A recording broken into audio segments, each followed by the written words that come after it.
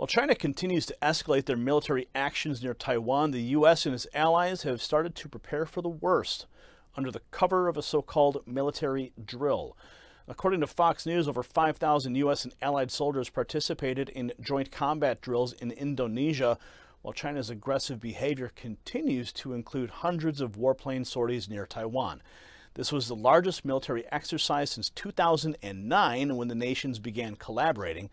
Let's take a look at some footage from one of the exercises in 2020.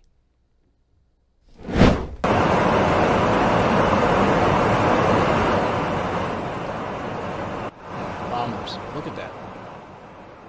That is an impressive show of force right there. Some refueling operations. This is all flexing.